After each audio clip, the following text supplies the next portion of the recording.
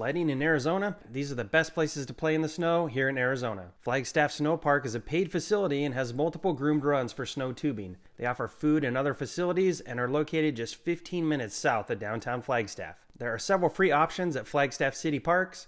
Buffalo, Fox Glen, and Thorpe Parks are the more popular ones. You'll need to bring your own sleds and tubes. Sunrise Park is a full ski resort with groomed sledding and tubing runs.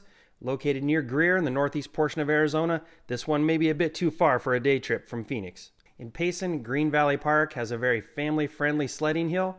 This is a city park, so there is no charge. You'll need to bring your own sled here as well. North of Strawberry and Pine is the Happy Jack Lodge, which is a full-service resort and RV lodge with an excellent snowplay area. You can bring your own sleds here, or you can rent them from the lodge.